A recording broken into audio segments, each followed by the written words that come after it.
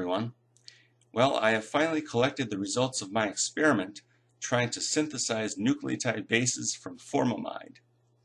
Although I would not characterize the experiment as a total failure, the results are somewhat disappointing.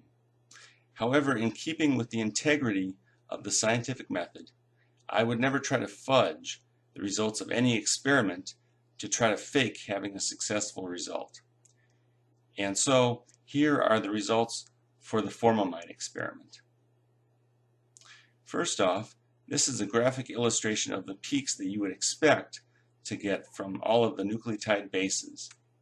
In RNA, however, the base thymine would be replaced by uracil. As you can see, all of the peaks for these substances fall within the 240 to 280 nanometer range. Now let's move on to my results. Using a pure formamide solution as my blank, I performed the spectral analysis 3 times, and the results were all very consistent with one another.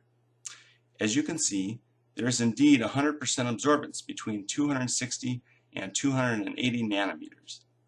However, the 100% absorbance only starts at 260 nanometers and stretches all the way to 320 nanometers.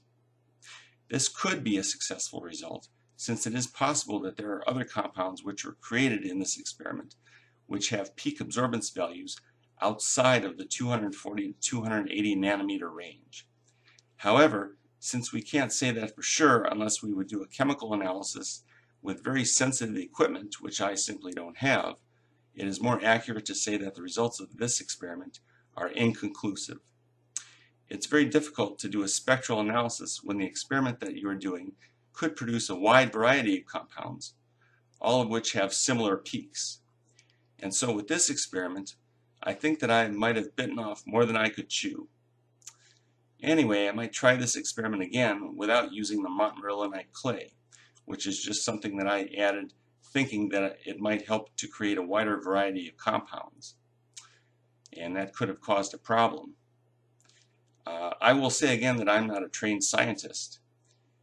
And at this stage of my channel, I am simply trying to replicate previous experiments which have been done in the past.